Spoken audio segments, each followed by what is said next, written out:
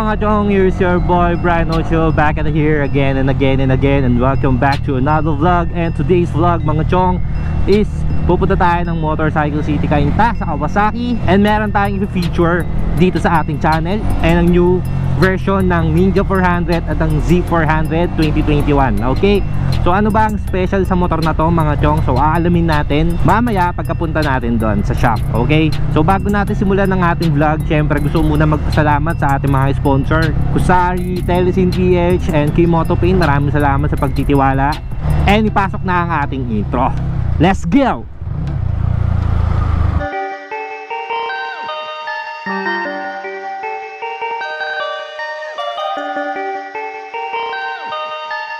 Perfect, perfect, perfect, perfect.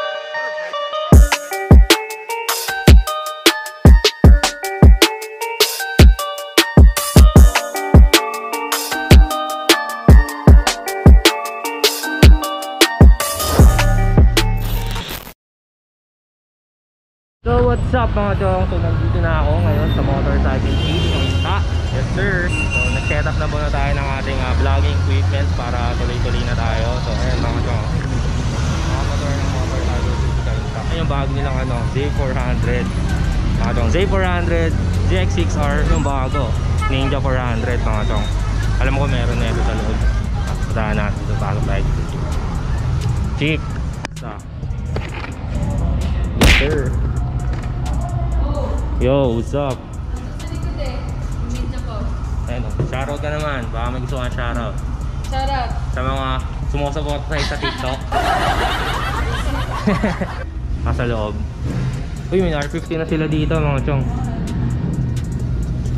May R15 na rin sila dito. Sa mga naghahanap ng R15, tayo dito sa loob. Ayun o, NINJA400.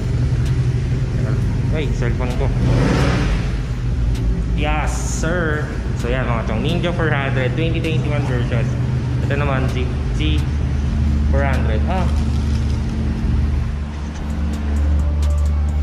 So medyo busy si Ma'am Divine. Hindi mo natin siya istorbo eh. Puro kay Ma'am Divine nakapakalakas naman pala. So ito yung bago NINJA400. Chill pa siya. Yan, siyempre hindi natin pwede hawakan.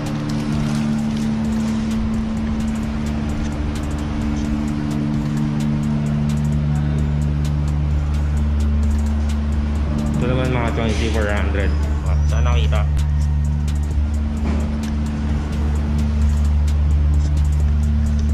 Ano, ganda ng color na ito.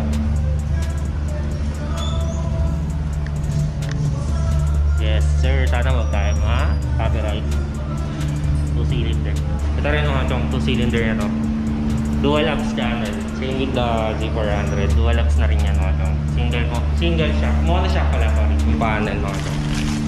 Wala nang pinagkaiba sa panel, same pa rin. So ano bang bago dito sa Z400 natin saka sa NINJA400 natin mga chong? So ang pinaka-update is bukod sa price syempre is yung kanilang ORCR or yung legality nila sa expressway. So 400cc na siya sa ORCR mga chong. So it means na expressway legal ng NINJA400 at ang Z400. So hindi na natin kailangan mangamba kung may papasok ba natin siya sa expressway, kasi yan na, ninayos na ni Kawasaki yung ORCR mismo, yung CC niya mismo sa ORCR.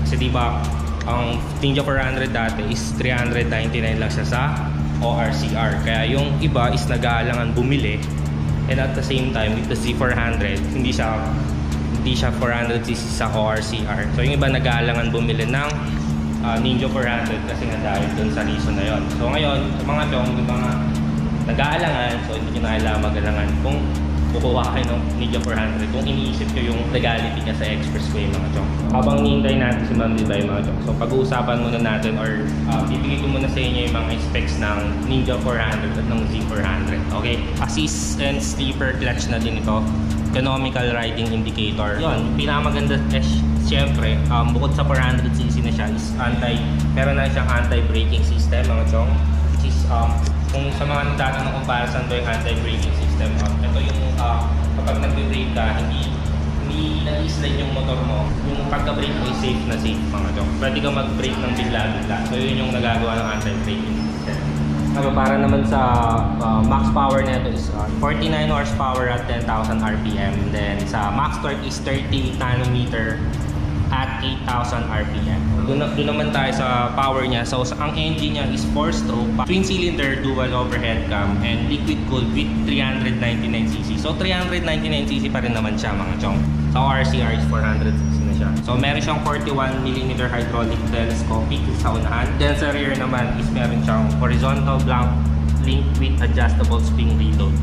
Yung preload ang na-adjust hindi yung taas niya, hindi yung taas niya sa likod, hindi yung taas ng upuan mga chong, yung preload lang. Stock tires na ito mga chong is 110/70, 110/70 at 17. Then sa likod 150/60. So fat tires na din. Then ang chassis na gamit dito, ang or frame type niya is trellis high tensile steel. Pogi mga chong, first impression ko talagang pangarapin natin tong NINJA400 dati pa. Kaya lang nag-aalangan din talaga ako na yun nga, miski ako nag-aalangan din ako dati kung kukuha ako ng 400cc goods ba yung Kawasaki NINJA400 kasi di ba 399 nga lang siya sa ORCR, di ba? Kung malakas ng loob mo, doon mo lang siya may papasok, pero kung hindi naman malakas yung loob mo, di ba? Yung ground clearance siya is 5.5 inch, tapos yung kanyang seat height is 30.9. Fuel capacity niya is 3.7 gallon.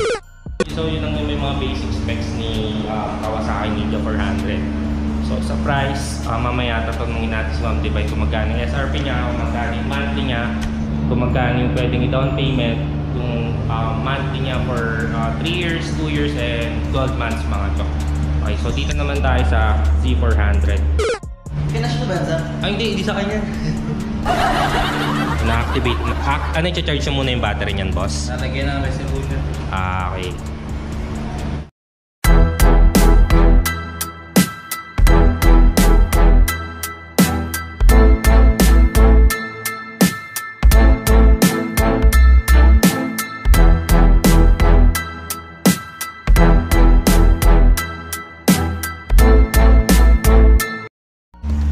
Para naman dito sa specs ng Z400 natin is 399cc rin siya, 400cc na siya sa ORCR. So expressway legal na din.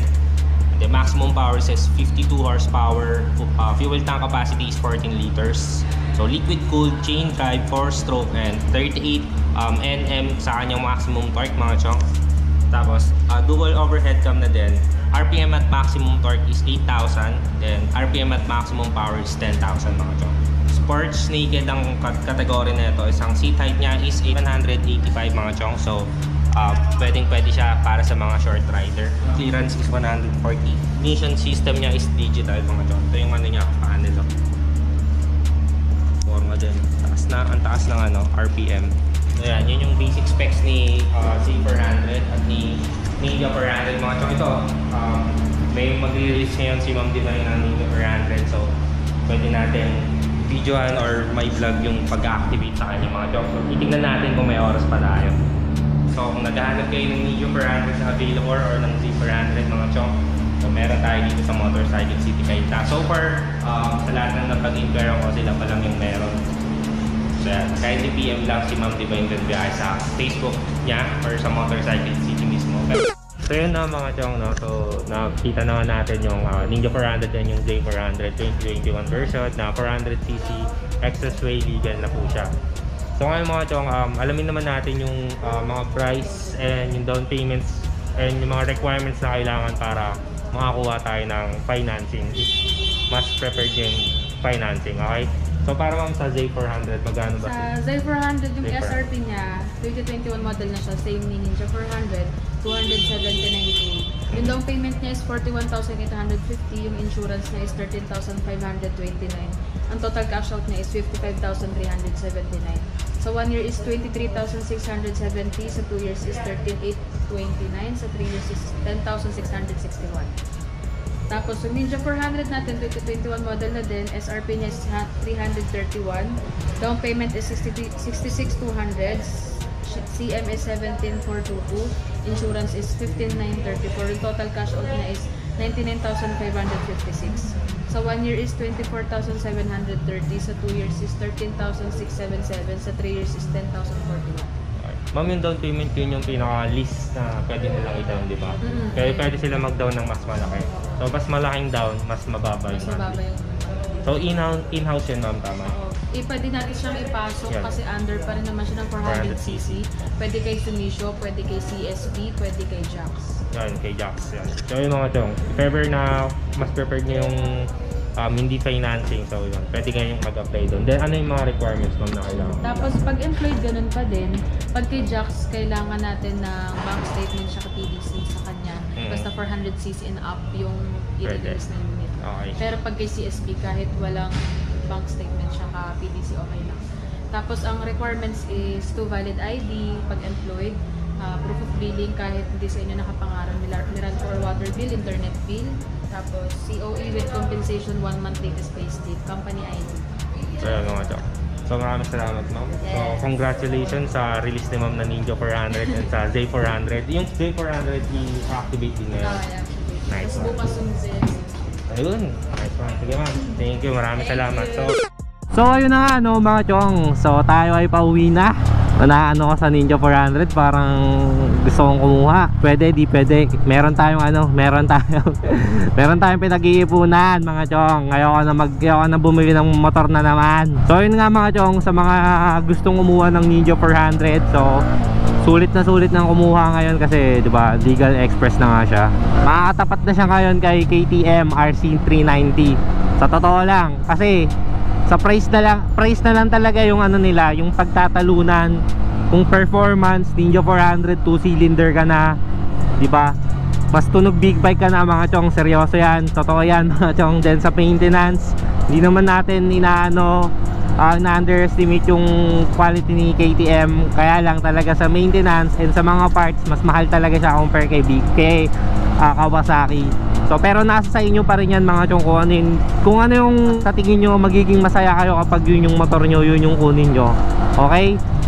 Pero kailangan pa rin talaga natin i-consider yung mga facts, yung mga pros, yung mga cons ng bawat unit, ng bawat brand. Okay? So that would be it, mga chong. Thank you so much for watching. Again, this is Bry, no chill. See you on the next vlog and I'm out. Yeah!